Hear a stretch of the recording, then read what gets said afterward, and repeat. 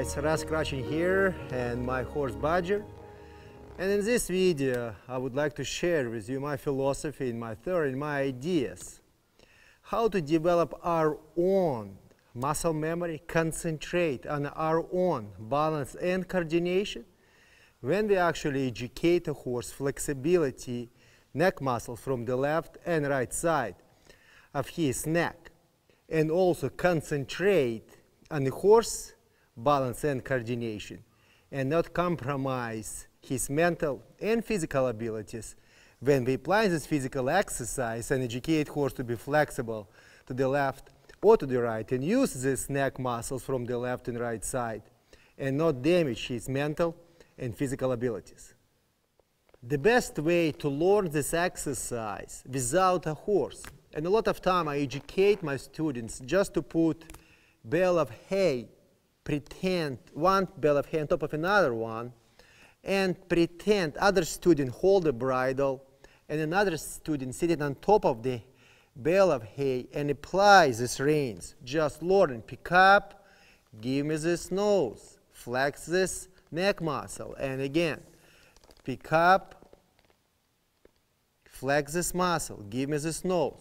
So when you sit in a bale of hay and you develop your muscle memory and you're very consistent with your hands, then it's much easier, and you're very consistent with your balance and coordinated. You not reach down and pick up this rein and apply much more weight in the horse front shoulders and start and make him uncomfortable mentally and physically. So it's very important, first of all, just to educate yourself, develop your own muscle memory, develop your own balance and coordination. And that's how I learn. I didn't learn right away on top of the horse, sit on the horse and start to, it's not a punching dummy what we have to practice on the horse. We have to first of all develop our own horsemanship skills, develop our own skills how to apply proper ways as cue, how to develop our own balance and coordination, and after transfer this to our horse. Today we're going to talk about how to actually develop our balance and coordination when we apply this physical exercise.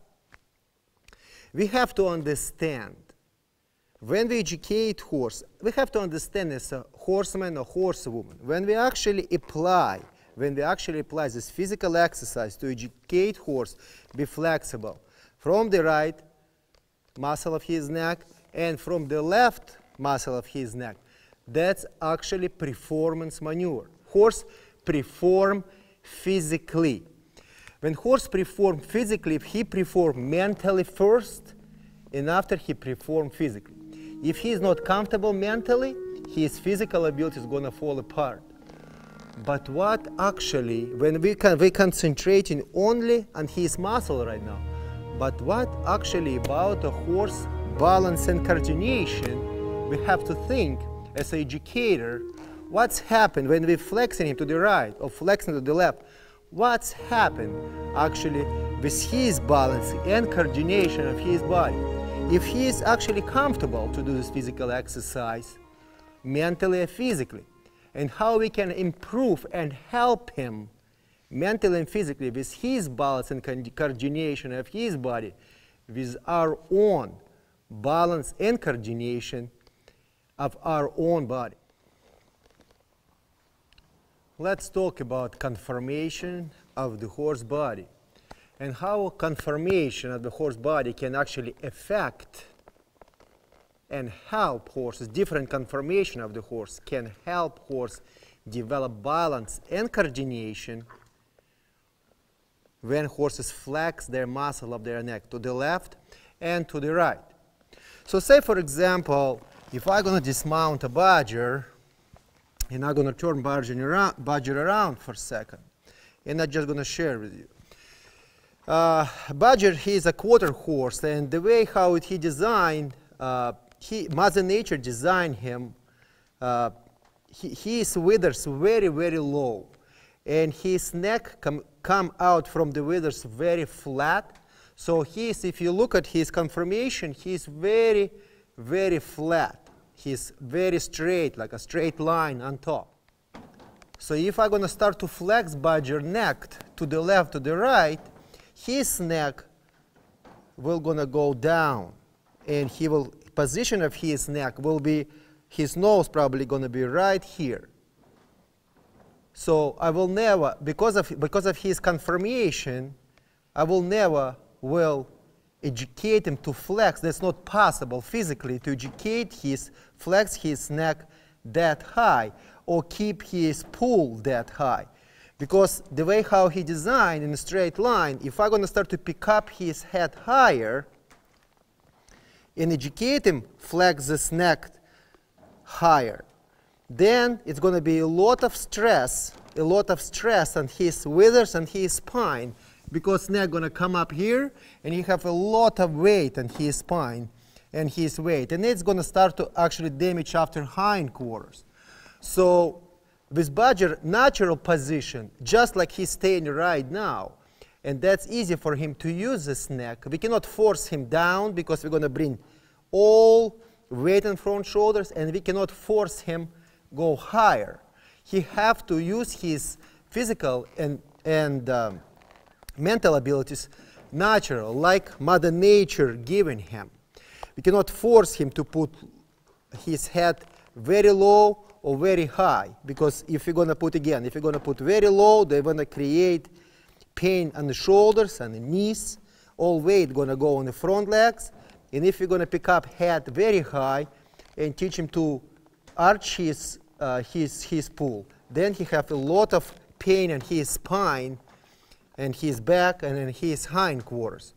So say, for example, if horses high-headed, the way their withers very high and neck come out very high.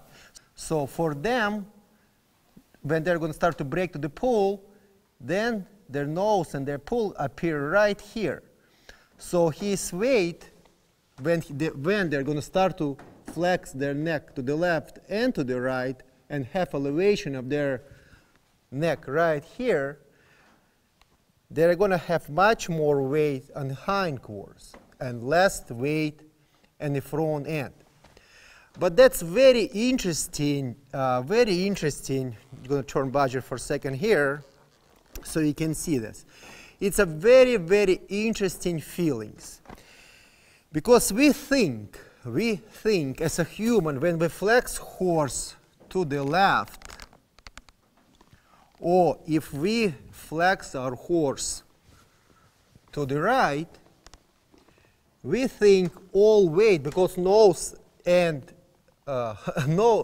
horse nose and neck and head coming to his inside shoulder, we think all weight coming on this shoulder. But reality, that's actually not true, because any time we flexing the horse neck muscle, you can see how he shifts right now, all weight coming to the opposite side. And for us, it's very important to understand on the ground before we mount a horse, because we have to use our position proper way under saddle. So again, just pay attention when I flex him on the ground, how he switching weight from one side to another side. You see all this weight coming right now right here. You're not going to release, and we're going to do exactly the same under saddle. And right here, and all weight go this direction, the shift. So you can see how horse rocking left and right when I flex my horse. So reality, when we apply this physical exercise, we actually taking horse out of balance. And in the old days, their break spirit of the horse, their tied horse neck to the saddle, horse head to the saddle, or they put rope on the horn and flip horse backwards, because when horse bending his neck, they're taken out of balance, and it's much easier for human take horse out of balance and lay down horse and break the horse. In the old days, put saddle on the horse and etc. So now, very interesting to see what's happening with human. And for us, it's very important to actually have these feelings on the ground and understand.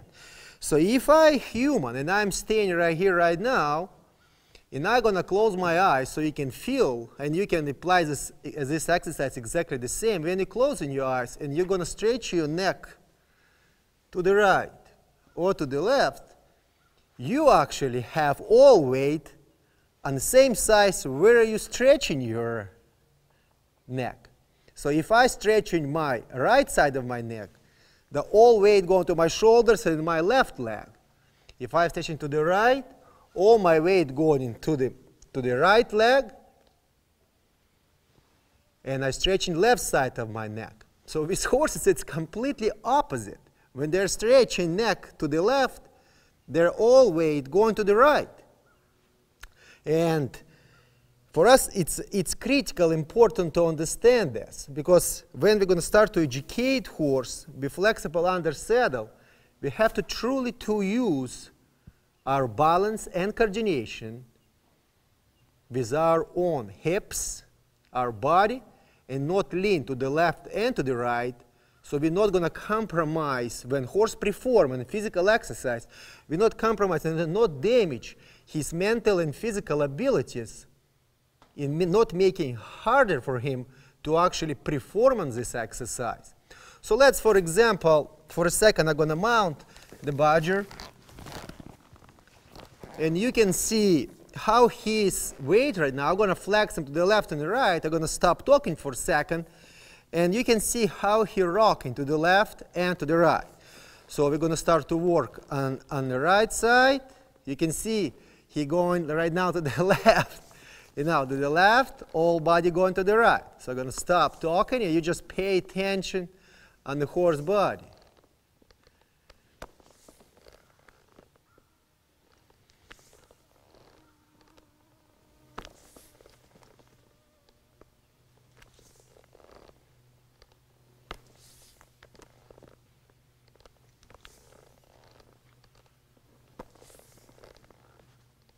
Beautiful. So you can see my hips all the time going to the left, to the right, to the left, to the right. So for us as a human, that's critical important to be balanced and be coordinated with and develop our own muscle memory and sit in a straight line in the saddle. So when horse flexing his neck to the right, we're not leaning to the right or not leaning to the left. We have to all the time playing with our hips and feel horse balance and coordination. So if horse gonna rock with his body, I'm gonna work with my hips exactly the same. Pay attention right now on my hips, how my hips moving. I don't know if you can see that, but all the time I'm gonna exaggerate. All the time he leaning to the left right now, my hips going to the right. So I'm not applying weight with my hips on his left shoulder right now because I'm going to take him out of balance. So I have to work all the time with my hips and be very, very, very straight under saddle and use my hips. So I'm not going to damage his balance and coordination and mental and physical abilities under saddle. So you can practice and you have to memorize and develop this muscle memory. Anytime your horse bring nose to the right, your hips have to go to the right because you're releasing weight from this side. Because we learn when horse flex to the right, he leaning to the left. Now when horse flexing to the left, my hips are releasing, my hips going to the left, so I'm releasing weight from this side because he's leaning to the right when I'm flexing his neck to the left. So for us, if we will develop this muscle memory with our hips and understand his weight, then it's going to be much easier for us after perform with our body in the forward motion, when we're going to actually, in the forward motion, when we're actually going to start to educate horse, travel in the forward motion, and feel his weight and how he moving his hips, so we will not damage his balance, and coordination when he travels in forward motion. So it's very interesting to feel and understand when horse staying still, when we flex him to the left, he actually leaning to the right. When we flex him to the right, he actually leaning to the left. But forward motion, that's completely opposite. When horse travel in a forward motion, he engaging his inside shoulder. So if I'm gonna flex right side of his muscle, he will engage his left muscle of his neck to his inside left shoulder and stretch his right side of his muscle. And exactly the same if we're gonna travel to the right and flex horse to the right, he's gonna engage to his inside shoulder, right side of his muscle, and he going to stretch his left side of his muscle. But what very interesting about this to understand and feel, when we flex the horse and ask him to travel to the left, actually he bring all his weight on this front shoulder. So again, when we travel in the forward motion, we have to use our hips completely opposite.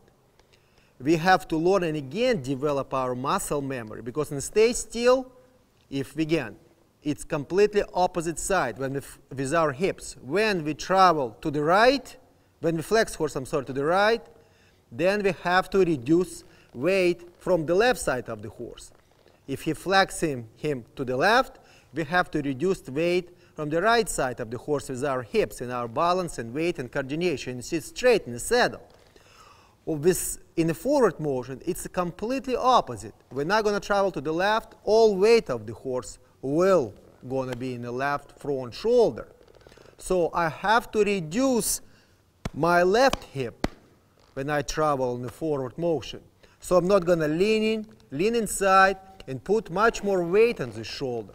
And exactly the same when I travel to the right and ask horse to be flexed to the right, it's exactly the same. I have to reduce weight. I have to sit very balanced and straight, and I have to reduce the weight of my hip from the right side of the horse body.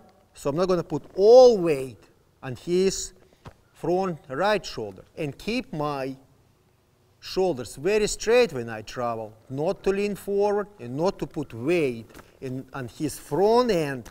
And again, not compromise on this physical exercise, his mental and physical abilities. Help him to develop this with our own balance and coordination. Help him to perform on this physical exercise and be comfortable, physically and mentally. In the next episode, I will share with you how to develop horse tissue of his neck muscle and apply repetitions. But secret of the applying repetition is develop muscle memory of the horse.